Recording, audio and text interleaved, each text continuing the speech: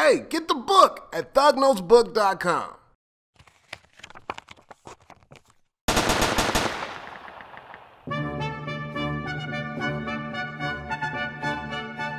What it do, what it do? This week on Thug Notes, we hitting that true blue sea with Life of Pi by Yann Martel.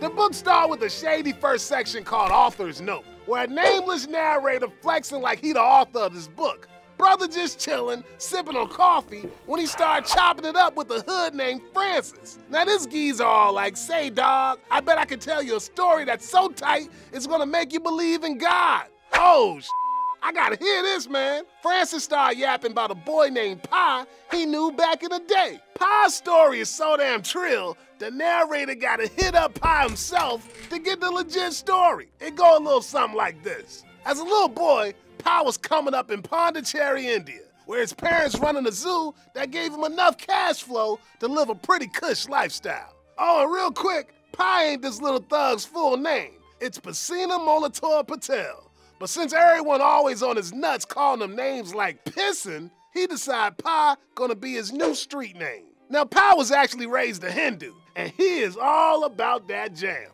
Still, it don't stop his 14-year-old self from sniffing around Christianity and Islam. Eventually, he decided he gonna rep all three religions, even though his parents and the local holy rollers ain't feeling it. But Pi ain't tripping, cause to him, all religions are true, and he just want to show love to the man upstairs. And it's a good thing Pi's so open-minded, cause his little ass about to move across the world. Since Pi's mom and pop ain't down with some political happening in New India, they decide to sell the zoo and peace out to Canada. So Pi, his fam, and all their animal homies hop up on a big-ass ship and start cruising. But after a couple days, a storm rages through the water and the ship starts sinking. Pi Dog is the only member of his family to survive. Damn. Dude hops on a lifeboat, but brother gotta share with an orangutan named OJ. A zebra with a jacked up leg and a spotted hyena who started acting like a real dick when he decided to eat the other two animals. So not chill, spotted hyena. So not chill, man. But get even less chill when a 450-pound tiger named Richard Parker pop up from under a tarp and murk that hater. Pi like, man, this. So he ghetto rig himself a raft to keep his distance from Richie P's crazy self. Pi finally recognized that the raft ain't gonna be enough to save his ass. The only way he gonna survive this mess is by putting that tiger in check with some training. Pi straight alpha males that bitch. With the help of survival guides, some rations, and other supplies, Pi able to survive in the Pacific Ocean for a long ass time.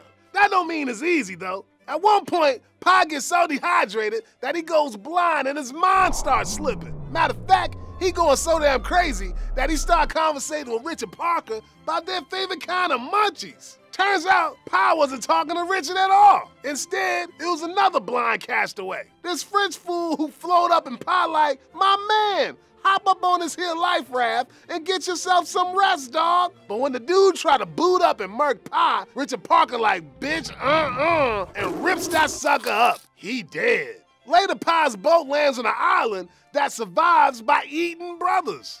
Yeah, you heard that right. Pi just about loses his shit when he finds teeth inside a piece of fruit. Ugh! So Pi and Richard Parker chunk deuces out of that trap. After over 200 days on a struggle in that watery abyss, their lifeboat washes up on the shore of Mexico. And Richard Parker rolls out into the jungle without even saying bye or nothing. What a dick, man.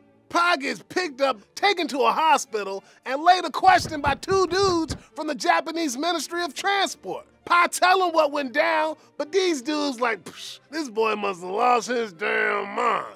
So Pi like, all right, that too crazy for you? You want something real? Check this out.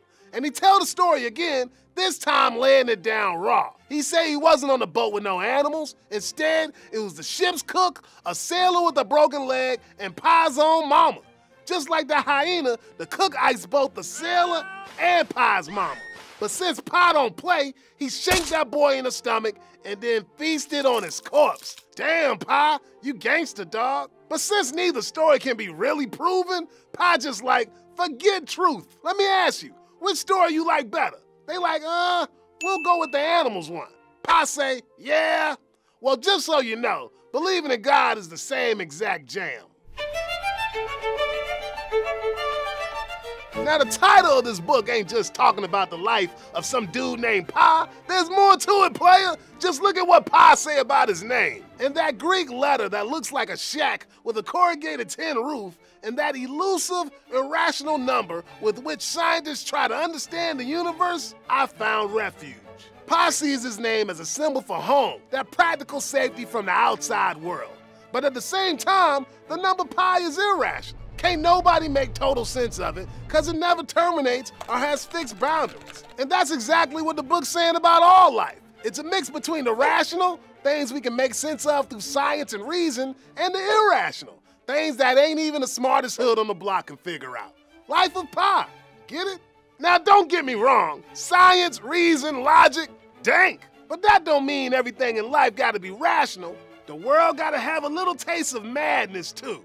All living things contain a measure of madness that moves them in strange, sometimes inexplicable ways. This madness can be saving, it is part and parcel of the ability to adapt. Without it, no species would survive. When the hits the fan, it's religion, the non-rational element that gives pi the juice to survive and make sense of the world around him. Yes, so long as God is with me, I will not die. Amen. Pa might have that religion game on lock, but it don't mean that he got all the answers. Ain't no doubt that P-Dog gets shit on in the novel and has trouble coming to terms with all his suffering. So on one hand, Pa realized that the mess he go through up on that raft don't mean a damn thing to the universe.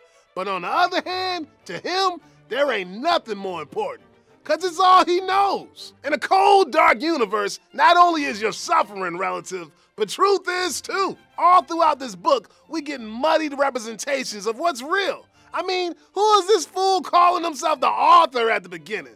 And at the end, Pa pretty much tell us that the whole story about him and Richard Parker could all be bunk. Hell, there's a good reason to believe that Richard Parker is just the savage killer be killed side of Pa. Peep the subtle ways that little thug and Richie P associated with each other. Since we are on the subject, I became as constipated as Richard Parker. I began to imitate Richard Parker and sleeping an incredible number of hours. But who the hell knows?